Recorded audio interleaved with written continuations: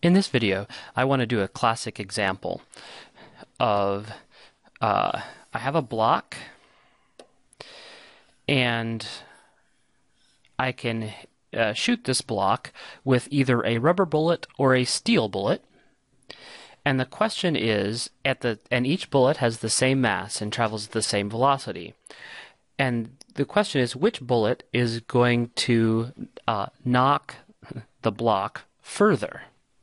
The steel bullet or the rubber bullet. All right. And so let's go ahead and analyze this using conservation of momentum and see what happens. So first, let's look at the steel bullet. So initially, our steel bullet will give ourselves some values here. So this is some 1 kilogram mass. Our steel bullet travels there, let's give ourselves a 0.01 kilogram bullet traveling at 100 meters per second. So for our steel bullet, initially, our initial momentum, P total momentum, the bullet is the only thing that's moving, is 0.01 times 100 is equal to 1 kilogram meter per second. So we'll give ourselves a coordinate system here. We'll go plus x to the right. Okay.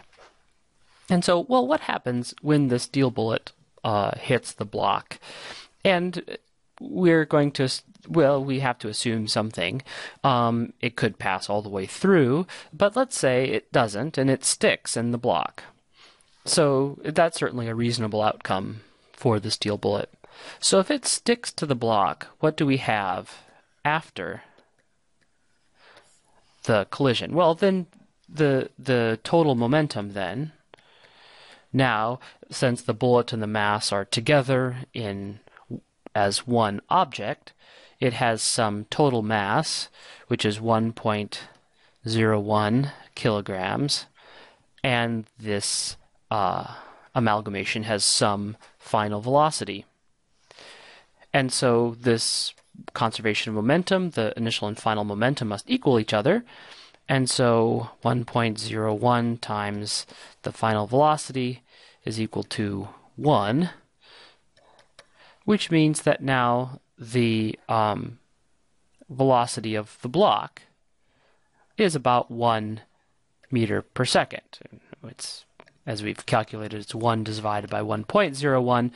So it's at about 1 meter per second, and then depending on friction, it'll go a certain distance. Okay, so in this case, our steel bullet imparted on our large block a velocity of 1 meter per second by hitting it. So now let's take a look at the rubber bullet.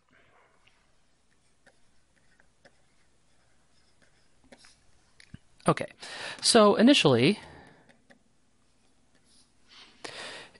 we have the same condition that we had before. So our bullet has the same mass, traveling at the same velocity, and so it has the same momentum, kilogram per second of 1.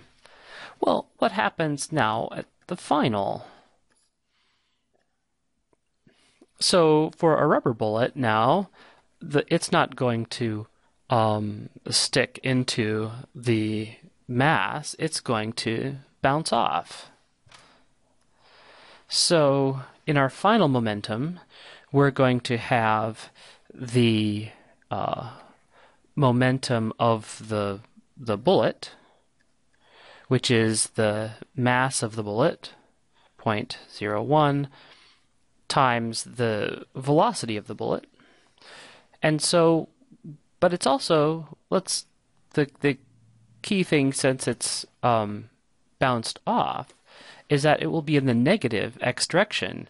So if we give ourselves a speed, v sub b, the magnitude of the velocity, then the final velocity is going to be negative v sub b, where this is now of the speed a positive number. So then the momentum, that's my bullet to the block, also starts with a b, so k, the momentum of our block. So it has a 1 times its final velocity, which is v. So in this case, now we have the sum of this then is p total, which must equal our initial p total for momentum to be conserved. And so that gives us 1 is equal to v, which is our final, minus 0.01 of the the speed of the bullet after the collision.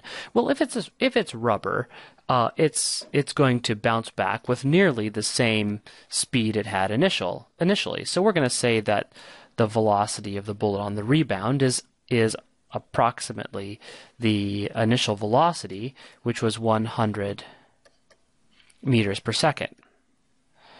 And so that then gives me another 1, v minus 1, 1. So our v is approximately 2 meters per second.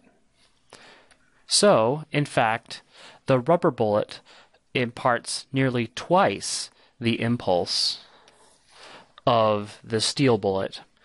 And so the block will go flying, or at least have an initial velocity nearly twice that of the steel bullet.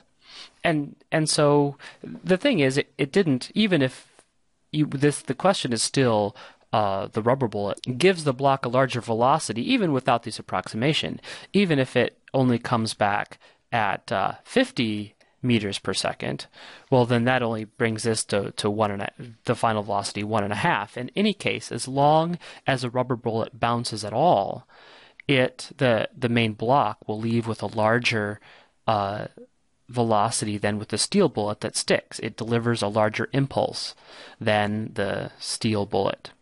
And so with it bouncing off, the rubber bullet knocks it further.